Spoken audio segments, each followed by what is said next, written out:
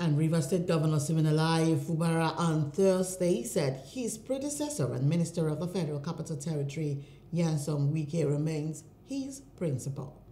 The governor stated this in Port Harcourt, Rivers State, at the rededication service of the 2023-2024 legal year of the Rivers State Judiciary that was equally attended by Wike.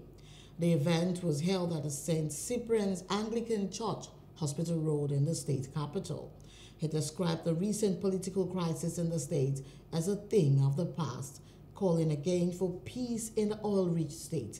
Fubara noted that Rivers State can if the actors and their supporters are peaceful. Wike, who is the FCT minister, arrived at the church service almost at the end and had a handshake with his successor before sitting on the same row with him while the service lasted. Hello, hope you enjoyed the news. Please do subscribe to our YouTube channel and don't forget to hit the notification button so you get notified about fresh news updates.